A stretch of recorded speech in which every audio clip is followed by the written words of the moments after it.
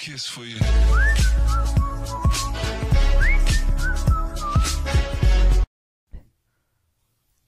Bismillahirrahmanirrahim. Welcome back to my another video on Android app development. And so guys, this will be the part 3 of my video series on OpenStreetMap using the Kotlin language in Android Studio. Alright guys, so in this video we will create a simple activity and or a simple screen that will display the map, and then we will add a marker to that map, and then we will be able to see the location onto the map. Okay, so this will be a basic application, so let's get started. Alright guys, so in our previous part, as you guys can see that I already have created the activities as well as I had integrated the SDK into our application. So now we just need to go towards this simple location activity, and here we will start working on that. Alright, so first of all we have to go to our XML file, and instead of this constant layout, let me write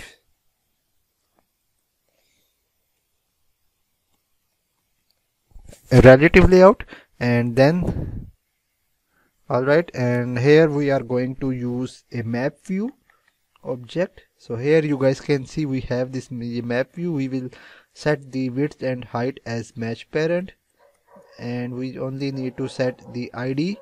So we set the ID of it as map view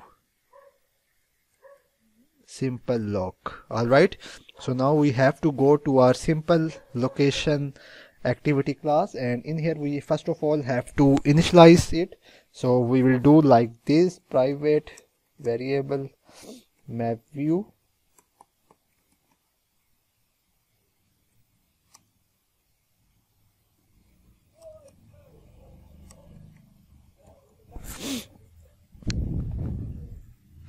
alright, and after that, okay, so another feature which we are going to add is we have to use a toggle button that will open the satellite view of this map.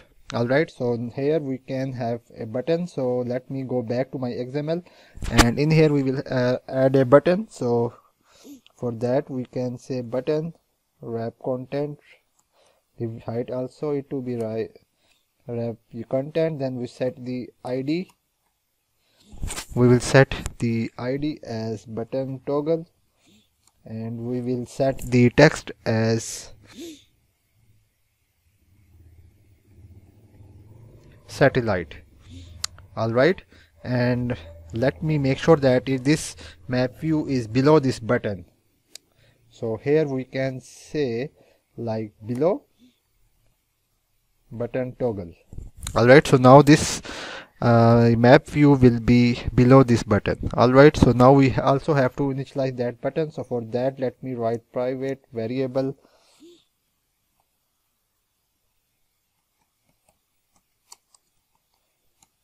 similarly we will just bind the view.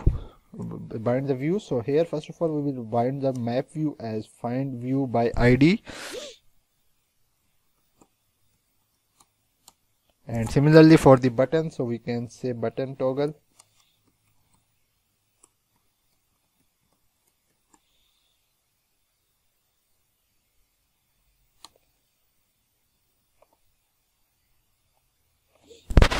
Alright, but here you guys can see that I have an error, so we just need to clean the project, then this error will be gone.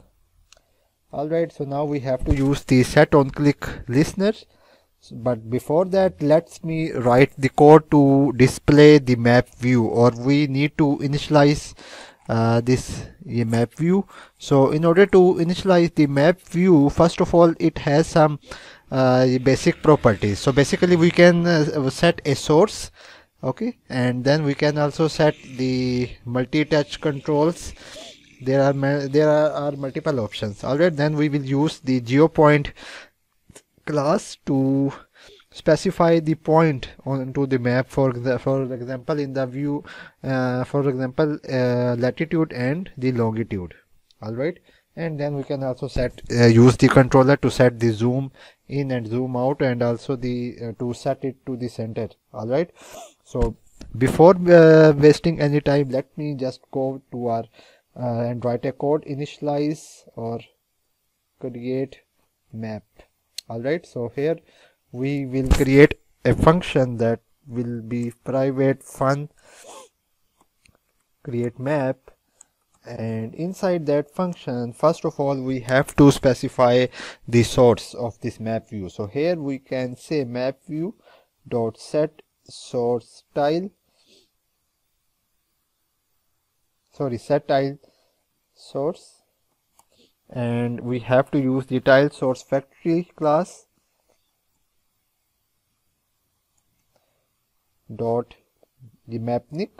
Okay, and this is the default tile source from where we can display the map. All right, and similarly now we can also say map view dot set multi-touch controls, and we have to enable it so that the user is able to zoom in and zoom out using his fingers. All right, so now we need to specify a point of marker. Okay, so basically we need to add the marker to that location. So for that, let me write, for example, value start point equal to, we have to use a geopoint class, and inside that we have to pass on to two things. First one is the latitude and the second one is the longitude. So here we can say, let me write something, and then we have the longitude.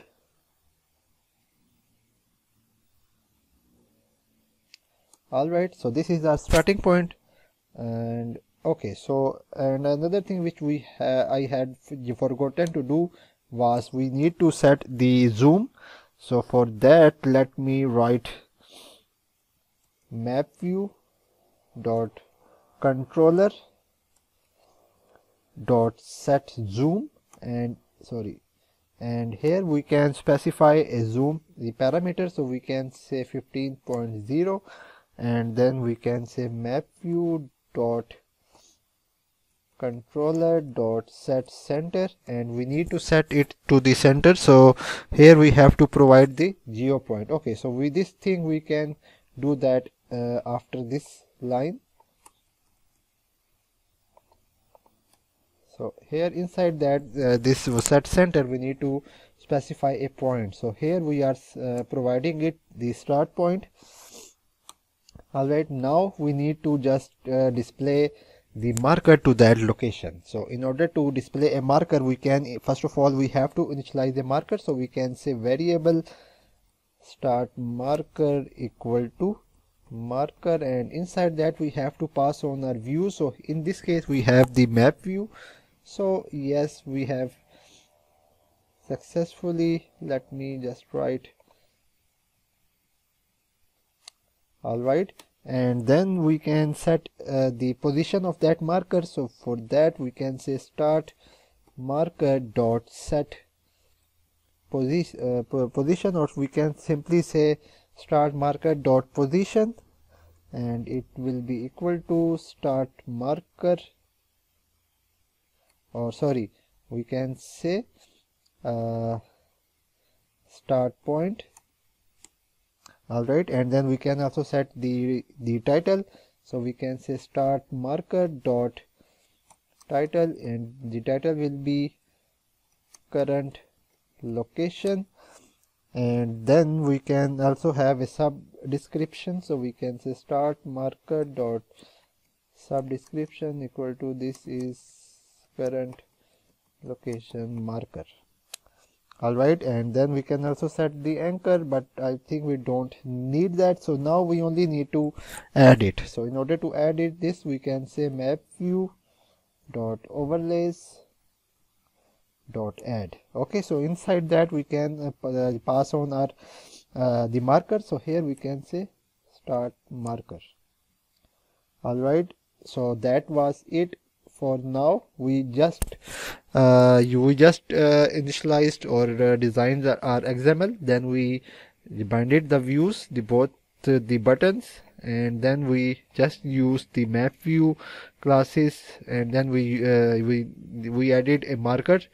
So That was very simple. Okay, so now what we can do, another thing is we can now use the set on click listener, so that the user is able to switch between this current source and the satellite source. So basically the user, if user wants to display the satellite view, so he can simply do that. So let me do that for you. Alright, so here we can say button toggle dot set on click listener, and inside that let me just use. Alright, so here first of all we have to use a variable, and that will be the satellite. So here we can say private variable is satellite equal to false. Alright, first of all we need to have it default like the false, and then here we can check if is satellite,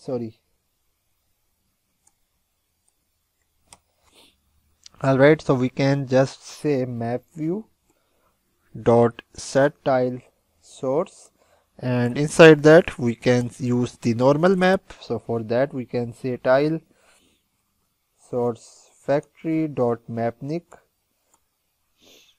and we can say button toggle dot set text, and inside that we can say satellite view, and instead of else we can simply say map view dot set tile source, and inside this we can say tile source factory dot usgs underscore satellite.